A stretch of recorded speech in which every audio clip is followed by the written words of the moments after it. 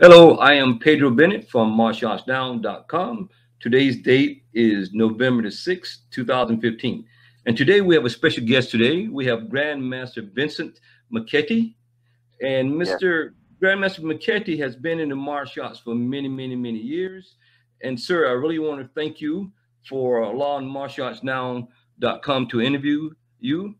And welcome. thank you very much, sir. Yeah. Thanks for asking me. It's my pleasure. Right. You know, I invited you because I read about you many, many years ago. I actually met you back in 2000. Initially, I met you in 2007 when I was inducted into the world head of Soki as Master of the Year. I forgot to tell you that when we last spoke. But regardless of that, if you would, please tell us about yourself. Would you tell us about your system and about your experience and about your training? That's a long, long story of 60, 63, 64 years now. It's a long, Oh, long story. well, I I didn't know started, you did this I for started years. in judo when I was 12. There was nothing else in this country. I started in judo, and people didn't even know what judo was. And I was 12 years old, and I was tough kid. I went back and forth to Texas many times. My father was from Texas. My mother was from Jersey City, and I did a lot of fighting with 11 school exchange. And my mother put me with my uncle for a while. I learned to box. He was a heavyweight fighter, and he was all-service heavyweight champ, which meant he beat everybody in the Navy, and then he beat the winner of the Marines and winner of the Air Force. And so he was teaching me to box and put me in a Boys Club of America and Paul Revere Club and those clubs to learn how to box. I was young, and because I was thought I was a tough kid. Anyway, I wound up leaving home. When I did go back home with my mother and father, I wound up leaving home, being stubborn and stupid, like all kids back then. And not that I was a bad kid stealing, I just was always fighting. And from that, I wound up fighting underground fights for the mob in Jersey, and fighting in Chinatown and Patterson and Sig, New Jersey, and Jersey City and Secaucus, and having a lot of fights and bare-fisted fights on 3 or 4 layers of dirty rugs put into factories and slaughterhouses and box companies, and at night, and have the yuppies out of New York coming out of Wall Street because we were right outside New York City.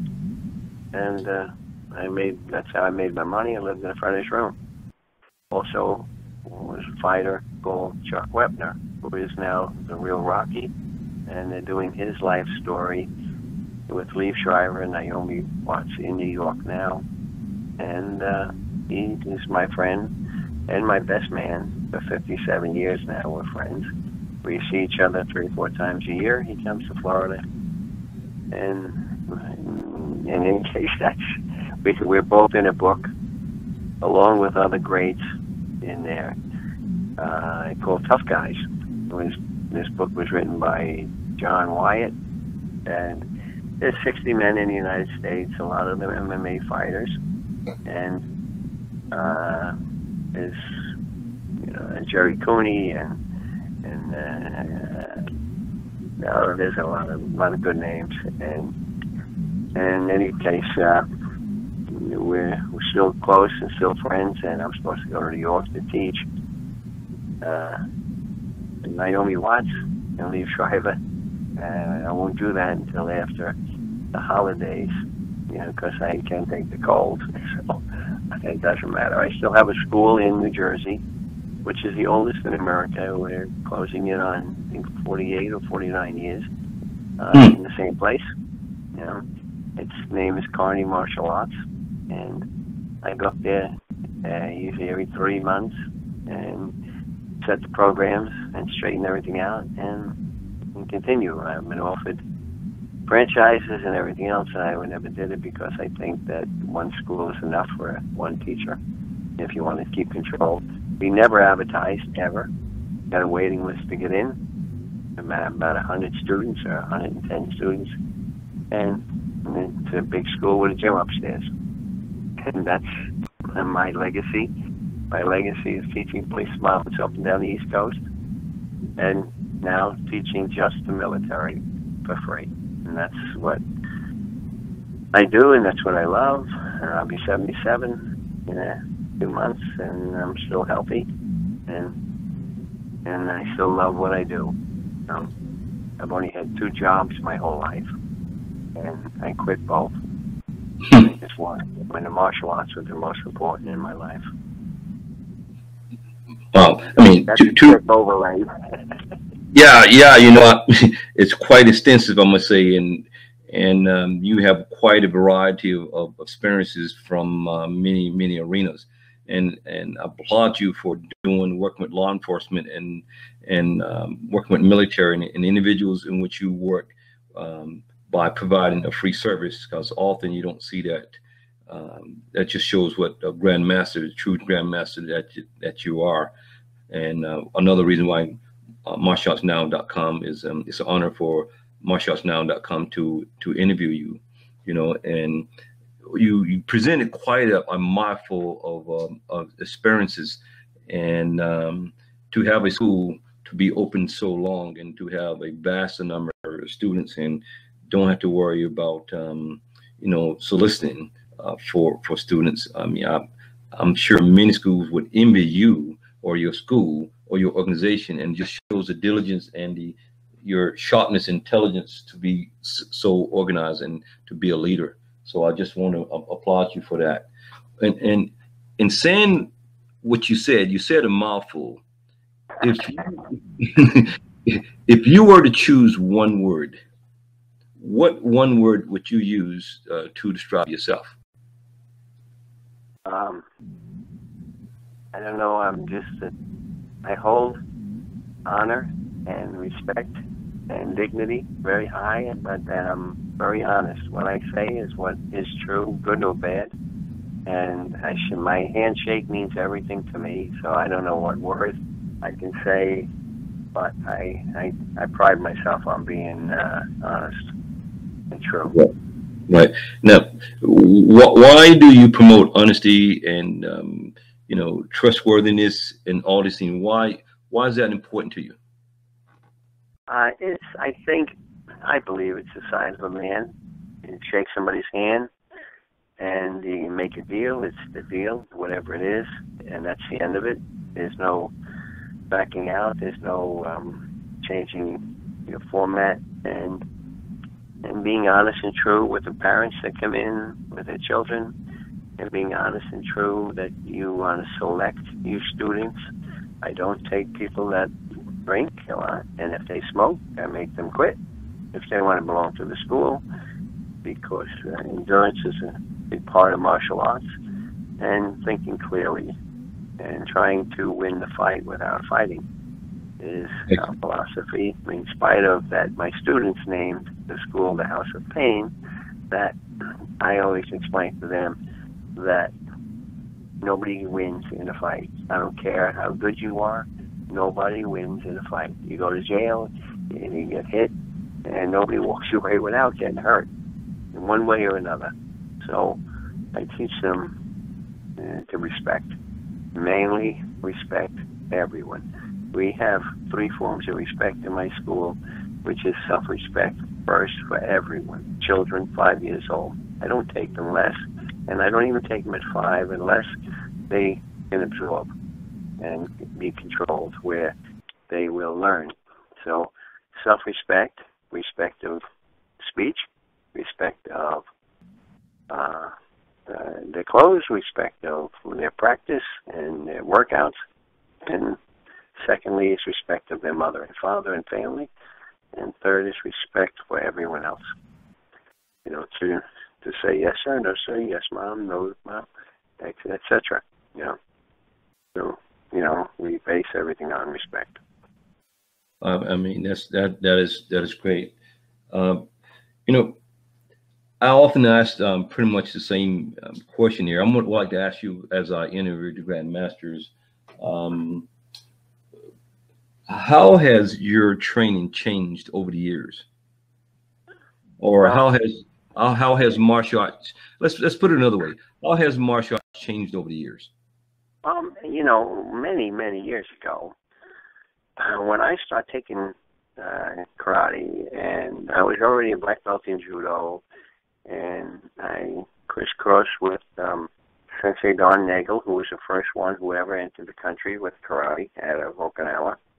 And right after that, Peter Urban, who was the two gentlemen that signed my certificate, along with the third, Michael D. Pasquale Sr., who signed my certificates to be a Grandmaster, which I really wasn't looking for or wanted, but they pushed me into it.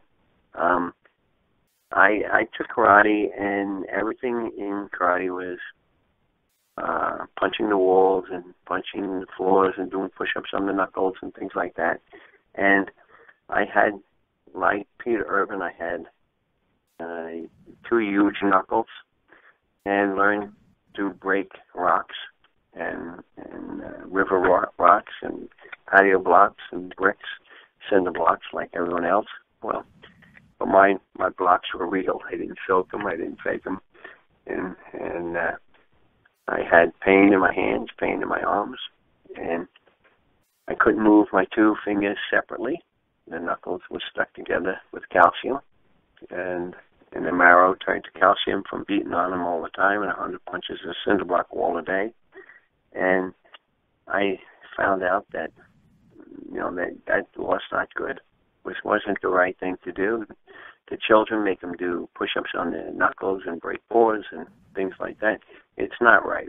They need the dexterity in their fingers now for computers and for instruments and things. So that's a change I made, and some people don't think it was right, but I believe it was right because of what I went through. So we don't do push-ups on the knuckles. We don't do the breaking and things like that. I teach them, if necessary, how to punch, how to hold the fist, and let the wrist follow the fist, the knuckles, let the arm follow the wrist, and make it a piston and a punch. But I don't let them hurt their knuckles because nowadays, with the internet and everything like that, it's wrong to destroy the knuckles. That was done in the Japanese days of turning your hand into a weapon. That's not necessary anymore. You know, with the Jujitsu that the adults learn, the good self-defense that the children learn, they don't need to punch anybody. They can take them down and control them and hold them down and talk to them. So we eliminated all of that part of, you know, we do karate in the school, we do judo, and we do Jujitsu, or strong self-defense for children. But we don't do chokes for children. We don't do anything that'll hurt another child. They don't have the mind and the control of the techniques, so we don't teach them those things.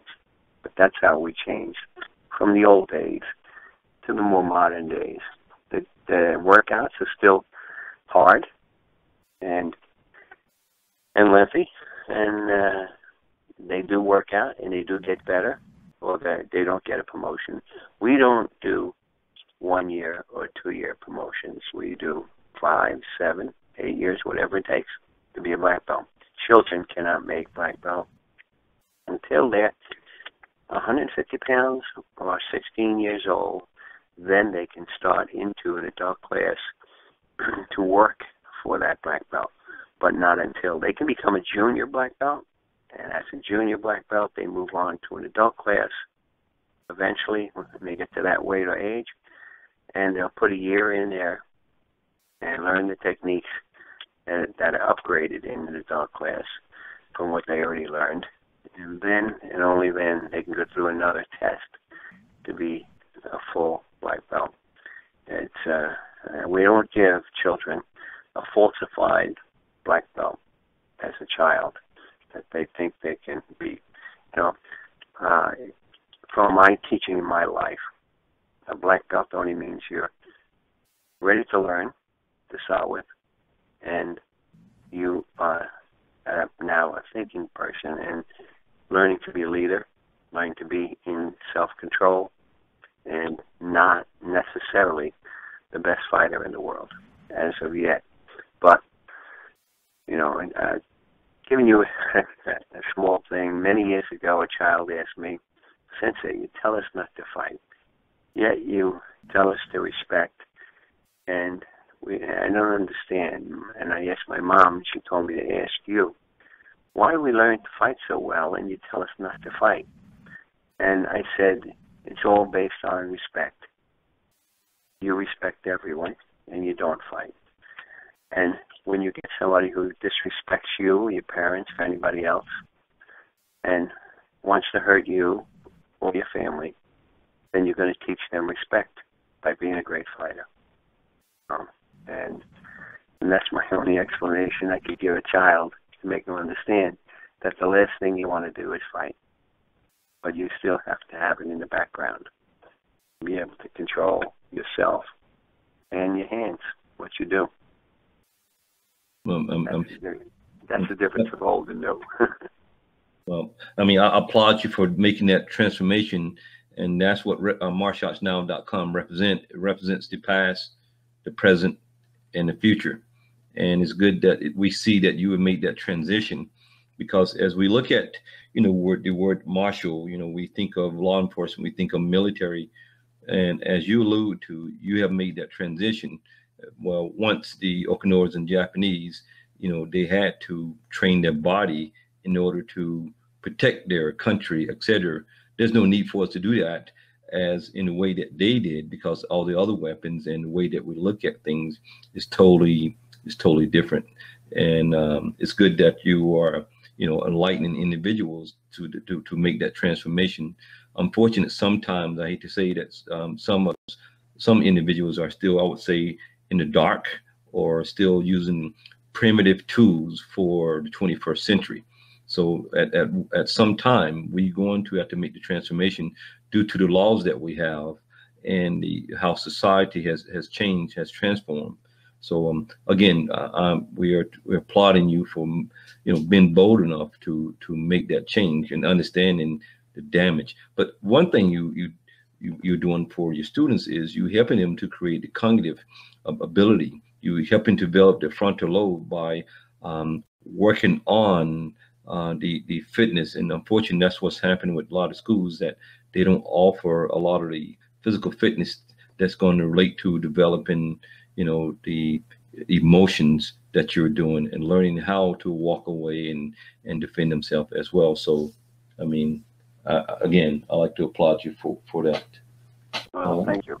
But strength comes in many ways. Strength comes in your mind, mostly, because your mind wins the fight as well, whether it's to talk, fight out, and win with your mind without fighting, or in a fight. Your mind wins at all, in every respect.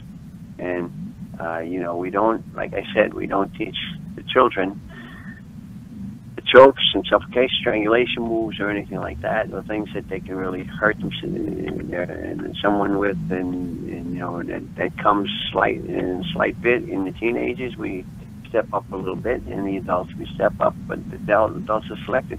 We take about 1 out of every 3 adults that come through the door, and that's selected on many things, on drinking, and if they want to give up their cigarettes, and if it's a family thing, and if they're, I mean, I get them out of places, they think they're a tough guy, they want to come in and I want a black belt, and if that's what you want, this is the wrong school, because you're not going to get it with the attitude and by trying to buy it. I've had many people trying to buy that black belt and re-sign their certificates, and people learned off of computers and tapes and want to come in and get a certificate. I said, I can sell you a black belt, but you're never going to get a certificate with it. I can sell you one now, and you walk around with it until you get beat up.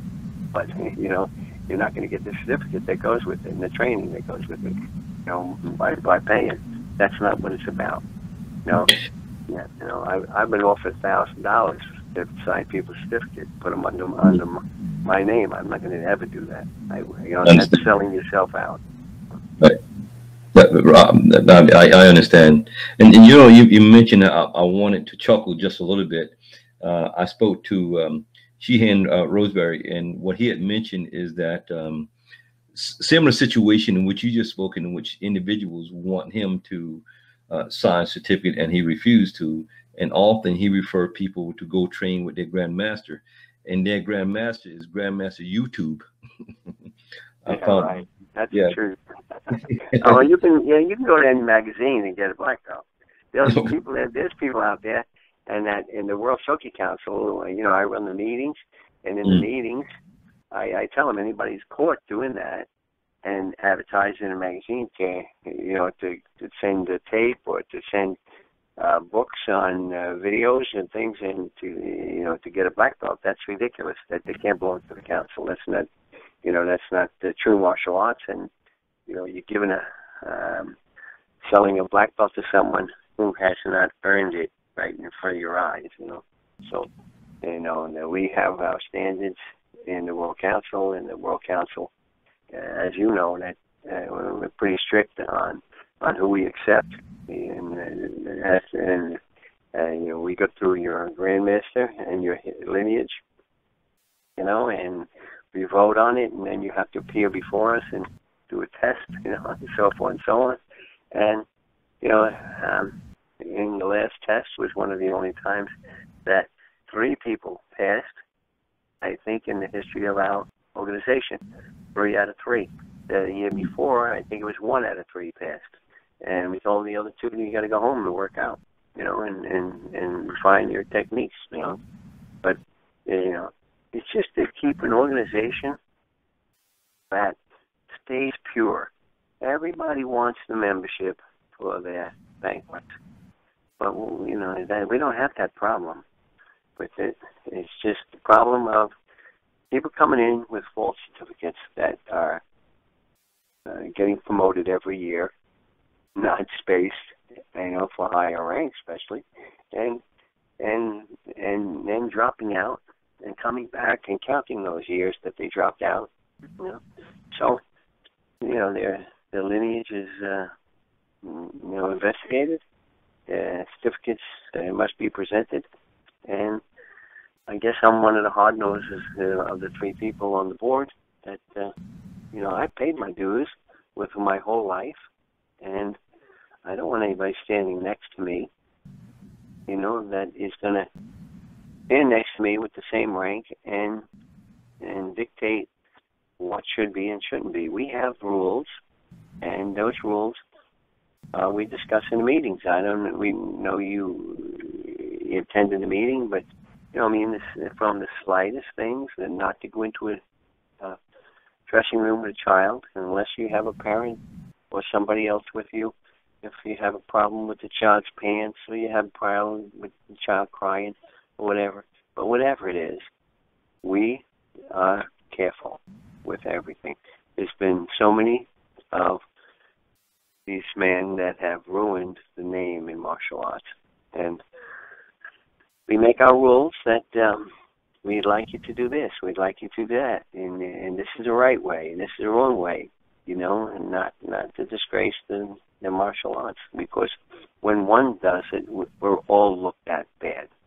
Right. You know, we've had this, as you know, and you're a member, you know that I'm a little hard in the meetings about saying things and doing things, and having an inheritor to your system. Don't die without, you know, without standing up, and be careful of your certificates. I mean, Peter Irvin was dying on the bed, and they asked him for certificates for doing promotion, and 5 certificates wound up in 5 people's hands that turned out to be grandmasters.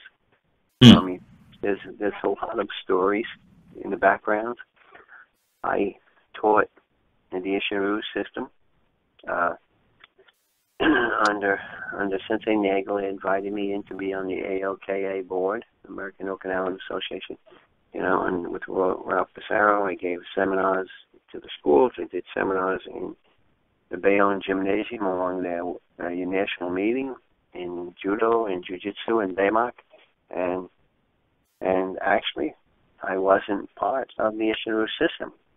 You know, I trained in Goshinryu and Goshindo, you know, when Van Letten was Goshindo, and then we went to get Goshinryu, and that's the system I trained in. But they just gave me a black belt certificate, be a black belt in Ishiru, which they've offered years back, but I don't take nothing that I haven't earned.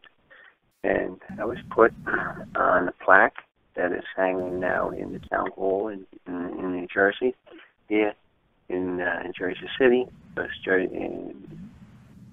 Don Nagel was a Jersey City detective and narcotics detective, and they put a plaque in the town hall, and my name is in the plaque as one of the followers of the Ishiru system. And I have principles that are very strong, and so does everyone else in the organization of the World Soapy Council that you belong to, and I'm proud of that. Right, and I think my thing is I appreciate training artists because I really take it serious, and the thousands of hours I put in, and I make it a quest, particularly over the last 2 or 3 years, to make contact with grandmasters, because my objective is to find out what connection do the grandmaster have.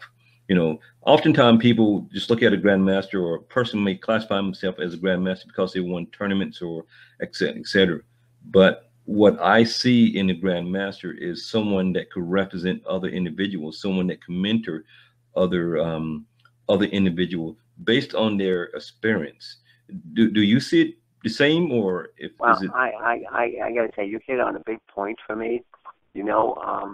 I believe that a grandmaster's title is just a title, but when you put so many years, so many hours, so many days, so many, to put yourself in tip-top condition, like I can still get on the mat and do 2 hard hours of seminar, continuously at my age, and I can still fight, and I do. I can still roll around the mat, and I do. I can still do judo and make throws and blindfolded. So that is only one aspect of what we do. But as a grandmaster, your job and your obligation back to your students, and everyone is your student. Yes. Sorry, you are my student, and it's my job to pull you up because of your dedication, because of your knowledge, is to pull you up with me. If you're a good person and you're a good practitioner and your life is clean, then it's my job not to let you sit without an instructor, without help, without looking to help you get in a better situation, better people in your circle. It's my job to lean over and pull you up with me. It's not my job to walk around and strut and push everybody away from you. And I've crossed those lines with people and had arguments with people. I've taken 3 people under my wing. Bob Long, who was under Sarangano. Peter Sarangano died, who was a friend of mine in Staten Island.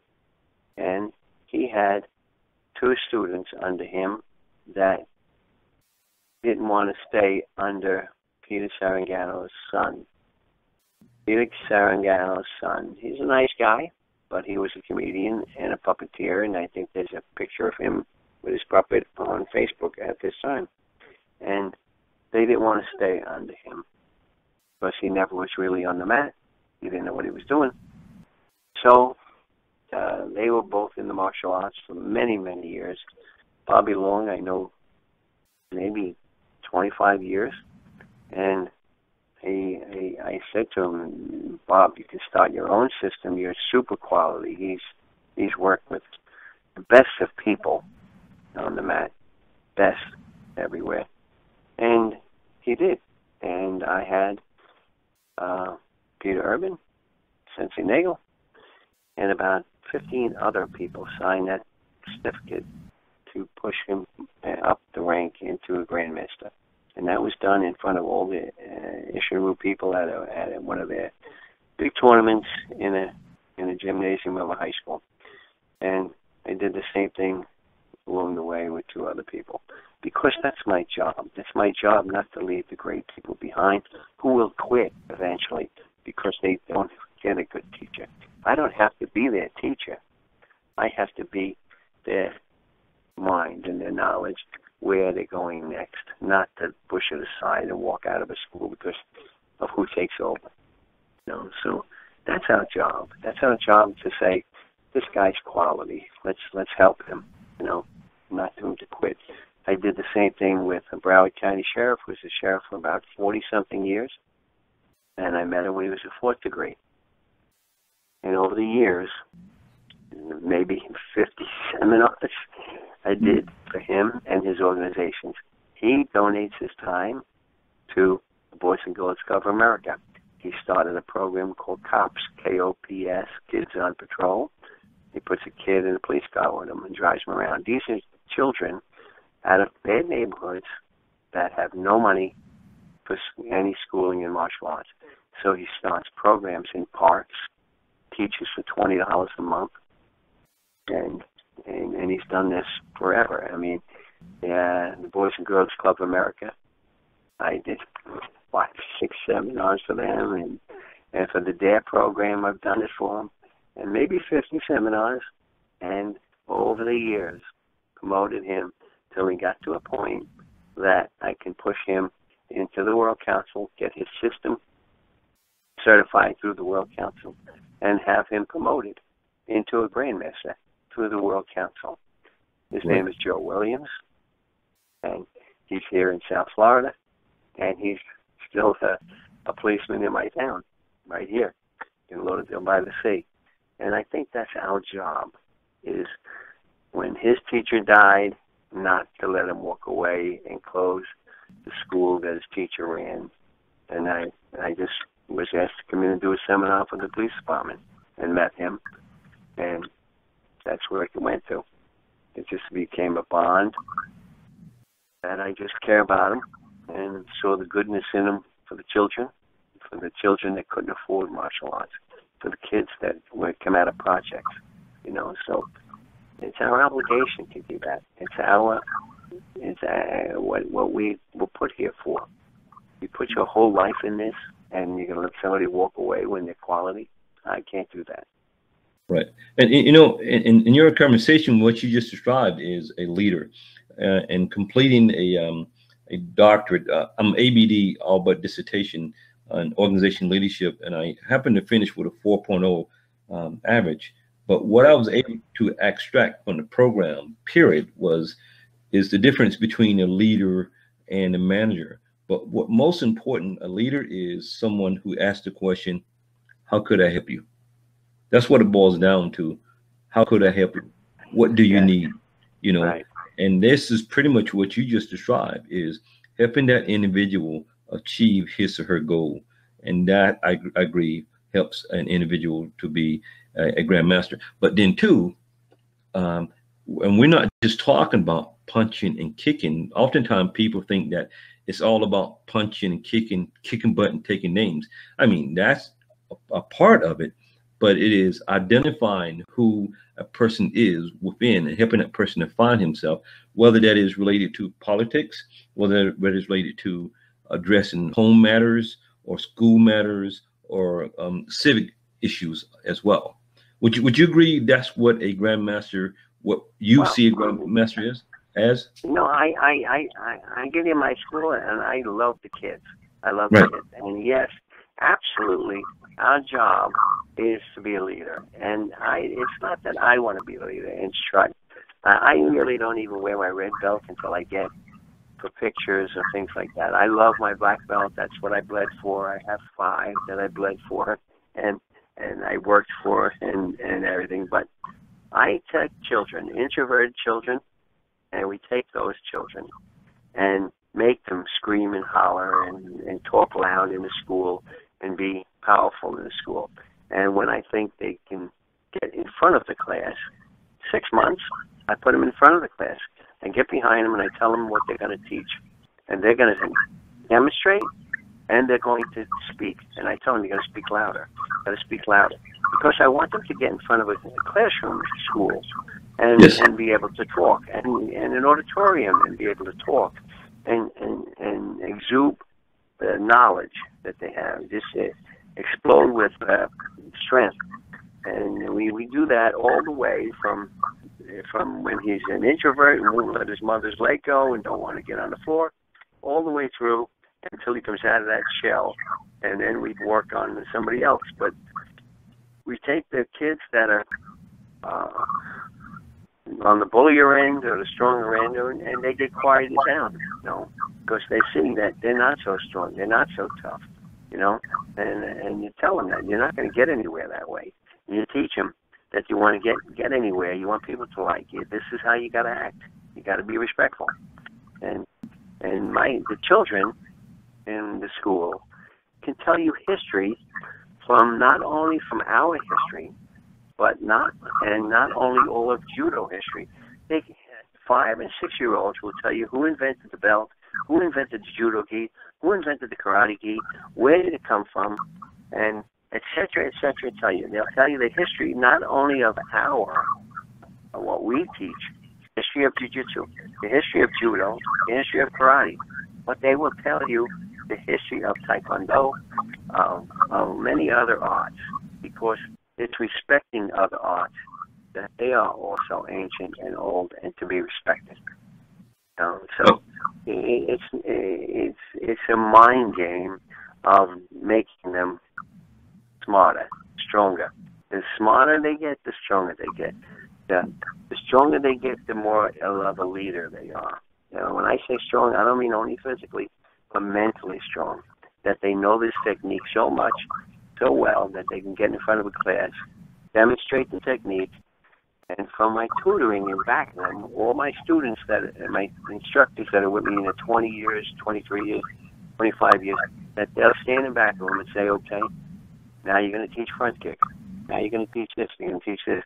And they go through the whole thing, hands up, keep your hands high, protect your face, keep your elbows in, and knee up on the kick, and they'll do the whole thing, and you're just tutoring them in the background where they slip a little bit, and then you can correct them, for everything, for cross steps, the skip steps, etc.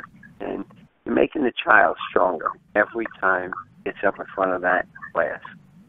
Right. He becomes more of a leader. Right. I'm going to skip. By the way, their report cards come into the school. Yes. And every class we ask them, what did you do for your mother and father this week? And they have to tell us. Well, they get push-ups or duck walks. And then we also get the report cards. I go over every report card. Yes, that's good. Sometimes I get disappointed. I tell them I'm really disappointed because you got all A pluses. I can't even give you push-ups. My God, I want to give somebody push-ups in my class. Come on, give me a bad report card so I can give you some push-ups. And you got to do your homework in my school. And I'm really happy about it. The parents laugh, because they say, okay, you got a B. I don't want no B's. I got to get A's. You're going to have to bring your homework in here and do your homework in here. And then if it's not legible, not nice and neat, I'll rip it up. You got to do it again, So we're pretty strict in this school. It's an old-time martial arts school. Excellent. I want to change the subject just for a second. Now, everyone think that martial arts, there's a lot of positive things about martial arts, and we try our best to do our best for the people in which we serve. But sometimes, it doesn't work out that way. Can you think of a situation whereby you felt that you were challenged, whereby you felt that you didn't achieve your goal?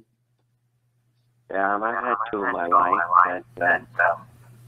I had a child that was brought up in a home that they did a lot of cursing, and they did a lot of things, and really foul mouth, and I had trouble with the parent over it, and I wound up putting the kid out, and I felt bad about it because it's not his fault, but for him to come out with things in the dressing room, cursing, and on the floor at me when I wanted him to do push-ups for saying something bad in the class, and telling me I don't want to do this effing stuff, and I couldn't handle it anymore, so I had to put him and his mother out altogether. And I had another one that came in from the police department that was told her that they should come to my school after he made black belt in another school, a Taekwondo school that he was going. And he was 40 pounds overweight at 12 years old. And she said, well, a policeman told me I should bring him over here. And I said, wow. She said, the doctor said he has to lose 40 pounds. I said, man, I should have thought of this a long time ago. And she said, well, he has to lose it right away. And I tried to make a joke, and I said, well, I can make him lose it right away, but I have to cut his leg off, you know? And she made a face, and I said, listen, put him in the school, and let him work out. Give him a free month before I let him join. And understand, we're gonna weigh him every class, and he's gonna work hard, you know. And she said, well, why does he have to start from the beginning again? I said, well, he can't do one push-up or one sit-up. Well, she said, we're at the end of our contract in the school, and they want to make him an instructor. For another $25 a month, they're going to make him an instructor. I said, man, he's wearing a black belt that he didn't earn. You're giving him a false sense of security. He's not working out. After we tested him, he can't do one push-up or one sit-up. Don't you understand it's for the money? And I gave him a month for free.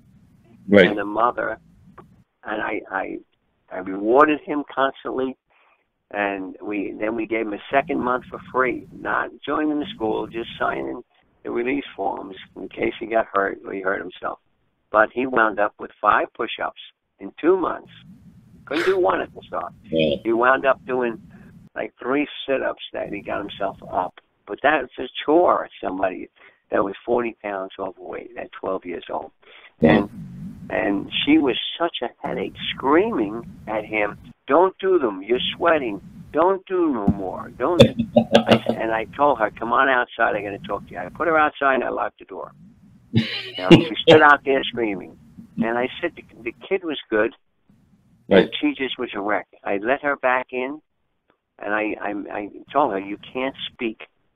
And just leave him be. He's good. He's working out. And I would stay with him and tell him, you're doing great. Come on, try a little more. Try a little more. Oh, you're doing great. And I wanted the kid to stay. And she pulled him out of the school. And I let her. That was a mistake. I should have argued with him more. I should have pushed him more, because the kid would sweat. And he lost 6 pounds in 2 months. Now, that 6 pounds meant a lot to me. Because we sweated 6 pounds off of him, you know, and that meant a lot to me, you know. And I brought her upstairs into the gym, and I said, look at the scale. It was 5.5 pounds less in 2 months. She said, yeah, but that's not enough. He's got to lose 40 pounds. That's not enough, and I'm not going to let him join here unless you can make him lose. I said, I can't make him lose with you screaming at him not to do it, and don't sweat, honey, you know. So finally, she said, no, I'm not going to let him do this no more. And he cried going out the door. You know? Wow. And that was a failure to me. Wow. You know? And I couldn't handle it. That was 2 of them that I let go. And I still don't like myself for that. Well, you know, I should have argued more and pushed more, whatever I had to do. I'm confident that you learned, you attained something, you gathered something out, and you were able to use it toward the next person that maybe have needed you to gain that experience in order to help someone else out, you know. And so the thing is, you recognize the experience. It wasn't done with malice. Put it that way. And see, when we don't do things with malice, it's easy to forgive ourselves versus doing things with malice. And that's when our conscience just have a tendency just to eat us up when we do things with malice. Yeah. And when a parent comes in, they ask me what I teach. I teach respect, dignity, and honor. So But you teach martial arts. What do you teach? That's what I basically teach. I said, and I teach them how to take care of themselves every night, to do things in an orderly fashion. They have to do their homework first. They have to do their workouts. They have to make sure their room is everything. Nothing on the floors, nothing laying on chairs, nothing else to respect. Take care of their mother and father, and to listen. And I tell every parent, you tell him once, and once only. Don't keep calling them and saying, come on over here, come out to eat, nothing. And otherwise you got to start taking stuff away. And then they call me up. And I go over the house. I've gone over the house and chased the kid through the rooms and hid in the closet. Because she gave his mother such a hard time. They've called me from the malls, the kid crying and screaming, wanted this, wanted that. I get on the phone and I tell them, you're going to come in here, you're going to do duck walks, and you're going to quack all around that floor if you keep it up. They just need guidance. Children just need guidance. And most of the women don't have husbands. So the child learns how to get it over on his mother by just not listening. And I tell him, you can't keep calling because that's wrong. You're teaching him that he can get away with it by you keep calling until he's ready. That's not how it works. No. I understood, because we're trying to develop, if it's a male, we're trying to develop young men, and who better to educate and to demonstrate than someone who is of that gender. I'm not saying that a female cannot, raise. We're not talking about raising. We're talking about seeing, walking in someone's shoes of. Right. Yes. Well, the mother works, and they don't have time to argue with the kids, so they let them get away with a lot. And that's a mistake, because you're putting them on a bad road of getting away with things, and he'll keep getting away, and you don't want him to grow up like that. It's just, like I say, it's our responsibility to be that backup parent. Yes. And with discipline and with rules, Exactly. I have two questions before we bring it to a close, if you would, please. The first question is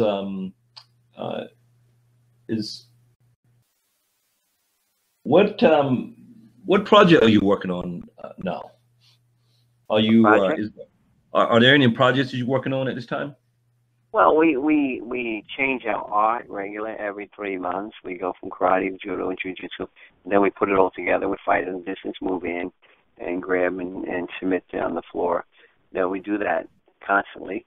And the projects we're working on is still doing seminars for people for free, in all the schools and all the police departments down here, Broward County, and I've done all Broward County, Dade County, DEA, ATF, all through Florida back then. But now I just do for free for the organizations and places, and I do for my friends. I run 2 different schools. When Hector Lopez, who has Taekwondo school, had his hip replaced, I ran the school and stayed there for a couple of weeks and taught histories and a lot of techniques and things, and I enjoy my life a little better, that I can have the liberty and the time to do that, and then when the military calls, I run, and I still have 4 projects to do for the military, and I told them after that I'd like to not go anymore. I still have Fort Lee, Virginia for the Army, Camp Pickett for the Marines.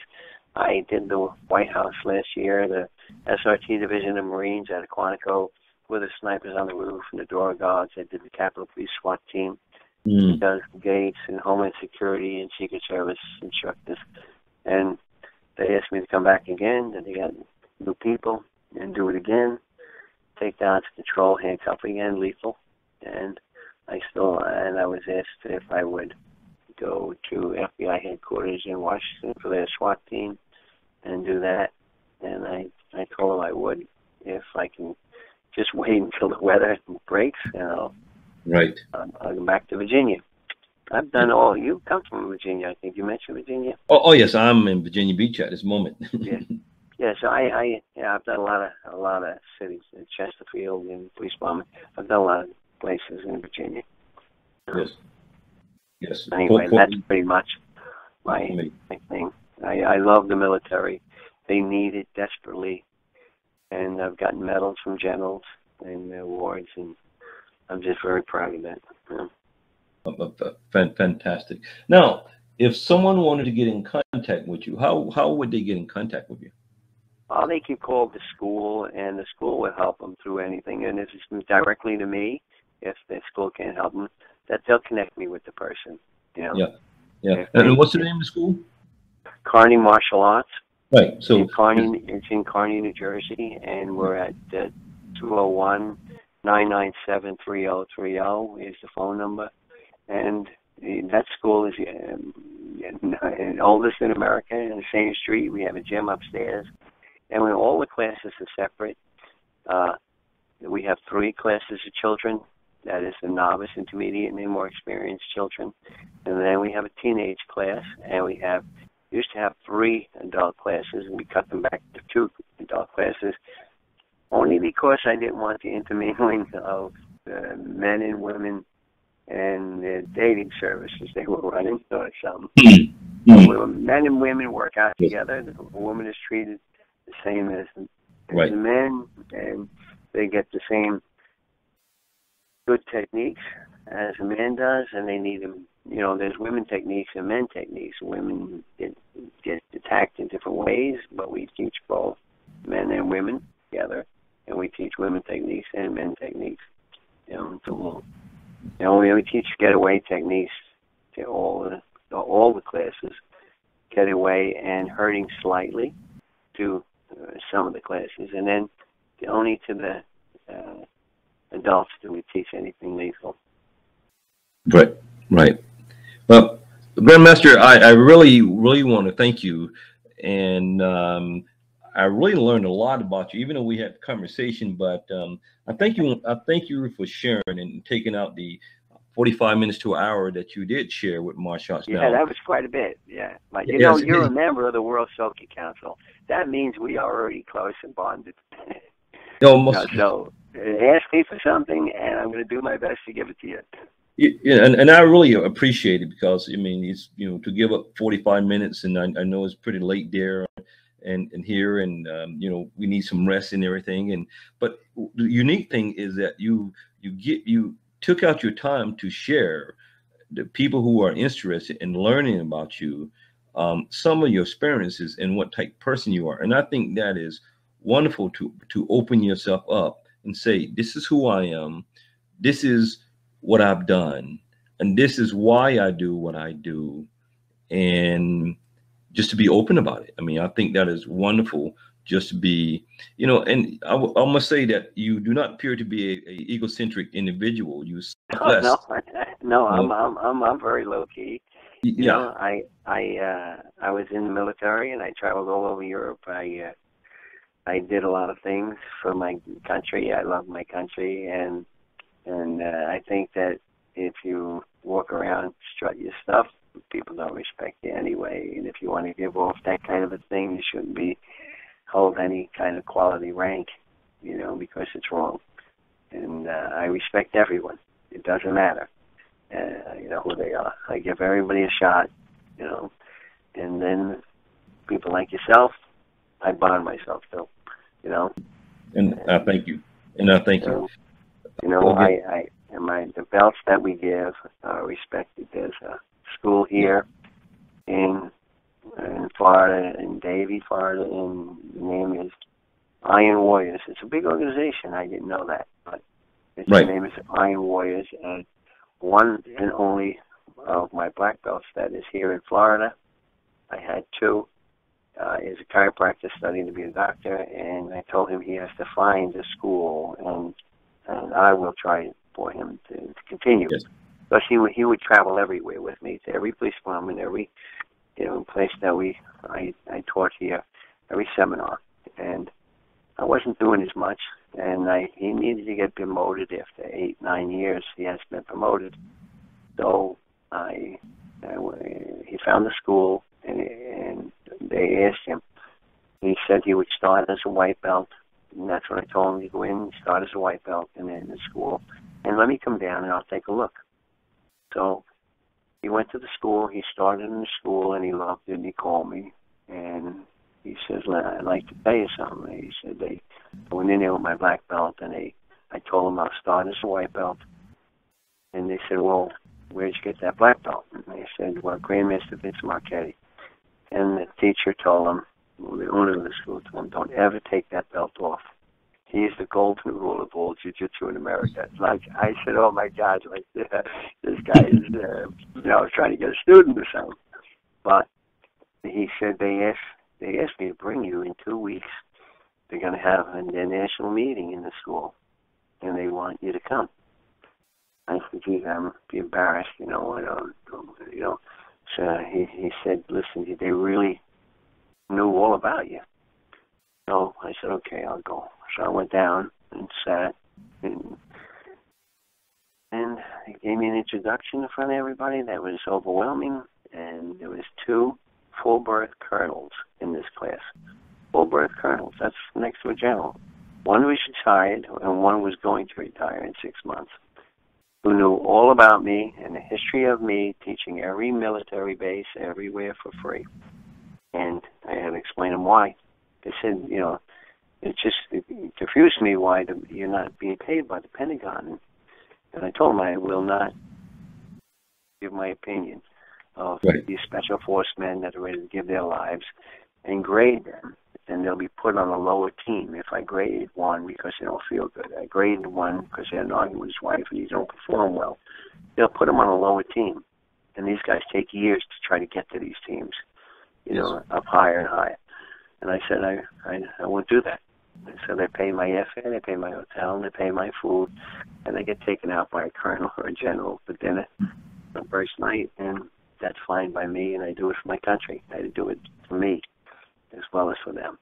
And everybody was clapping and everything, and I stayed till most of the class, and when I was ready to leave, they did it again, made another speech, and I was really honored, and my students said to me later, "I was so proud of you. I was so proud I was wearing your belt," So it pays to have a reputation that people will respect.